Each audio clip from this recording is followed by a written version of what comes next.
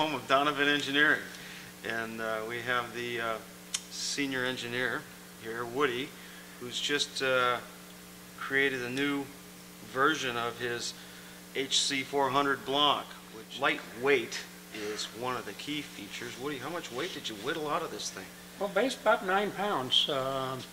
It's about 9 pounds lighter than our standard HC400. You mean those guys have been hauling 9 pounds around all these years? Yeah. What took you so long to get the whittle stick after this? Basically, they had to ask me. Well, start showing me where we found all this 9 pounds. 500,000 lines of code. No kidding. You know, this is 500,000. That looks like it. How long did it take to do all those passes, Woody? well, actually, the machine time was like an hour. Where else did you find weight in this thing? Well, mostly on the you know, on the outside. We let's see. We took the we completely got rid of the oil filter boss. It still has provisions for a mechanical fuel pump, which is right here.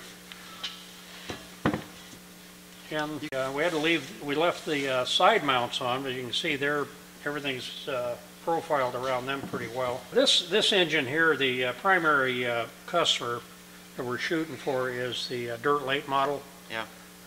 There's a lot of those. They're mainly Midwest, you know, Southeast type vehicles. You don't see them too much around here, but they run on the same courses that the sprint cars run on. Right. So they run them on gasoline and with a carburetor. But they make some awesome amounts of horsepower. Priority oiling, it's... what does that mean? Well... Where do we start with that? Okay. In the back here? No, actually front will do. This is the main oil galley, and that's... it's put in and back. It's a dry sump system. Yeah, there you go. Yeah, the oil goes in. This is in? Yeah, that's a -10 AN fitting, and that goes right into the main oil galley. And so that just follows the cam? Yeah, it's just right parallel to the cam bore, yeah. Okay, and that feeds each journal individually, each main? Each main individually, and then like this particular block is set up for a needle bearing camshaft bearing, so we don't even run any oil to the cam bearing at all. It just goes to the mains and that's it. Okay. Now if we were set up for a Babbitt type bearing, they require oil, and we'd drill an oil hole from the main to the cam. These things are really pretty custom. We do both a 400 and a 350 size main, and then there's about... On the main journal hole? Yeah. Okay. Right, and then there's about 6 different cam bores we can do, all the way from 60 millimeter down to a stock small block size. The prettiest little main caps you ever saw. Yeah, we got rid of all the excess weight out of them too. What are the main caps made of? What's the alloy here? That's a ductile iron. Uh-huh. And they hold up really well. They're rigid and strong, and the coefficient of expansion in aluminum is a lot greater than iron. Of course. So these iron caps help hold the main size even when the engine's hot. Okay. And so, you know, if you get really hot and you've got an aluminum cap, aluminum block, you increase the clearance and you start losing oil pressure. Okay. What kind of material do we have on the cylinder sleeves here? Well, that's also ductile iron. Okay. It's a centrifugally cast ductile iron. And these are a dry sleeve? Yeah, it's a dry sleeve. And how much material is there for an overbore? Well, this is like 4/120 is the idea of this bore, and about 4/160 is about as big as you really want to go. The OD of the sleeve, this particular sleeve, is 4/300 is the OD of the sleeve, and then it has a flange, of course. It's actually, the flange is got a flat on it. The flange diameter is about 4/450. Its bore centers are 400. Here. Yeah. And so we got a flat on them, so when the engine gets hot, there's no way that the sleeve can rotate.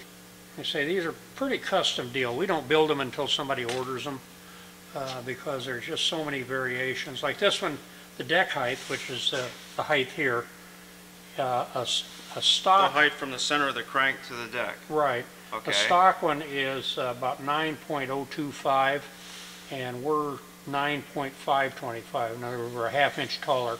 Okay. And this is at the customer's request, and the reason being that he can run a longer connecting rod and also keep the wrist pin out of the ring pack. Okay.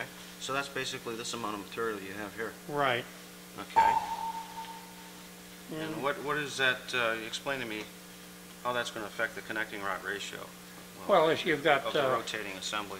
well, you've got just a longer distance from the center of the crank to the bottom of the head. Right, so you don't have as much angle on the Yeah, you don't have as much angle. Now, we just finished a photo shoot here for the new catalog, and that's what this big backdrop is and all. And the photographer scolded me earlier about not tearing his drop cloth. Yeah. And something we did here was, Show me what we got here. well, here on the bell housing, we actually profiled the outside of the bell housing pretty much, just to get rid of... Take a little excess off there? Yeah, a little excess off of there. It wasn't really, doesn't really amount to much, but it makes it cleaner. And now some guys, well, sprint cars, we couldn't do it on this model, but we cut away all this stuff in between the bolt holes. Mm-hmm. And some guys want it, but to me, it's like you get rid of about 6 ounces of aluminum and replace it with 4 pounds of mud.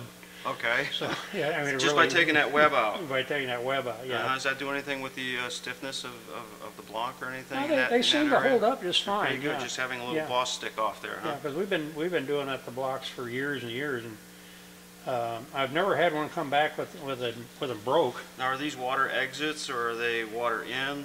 No, these are core plugs. This is Just part of core. what holds the water jacket core in place. Okay. And so we just we put that's like a -16 AN, and we have a plug that Just screws in snap that. there. Yeah. Okay. That's Woody, that's a hell of a deal there. yeah. Thanks Yeah. for having us out to look at your block, and great. Thanks, Thank you Woody. very much.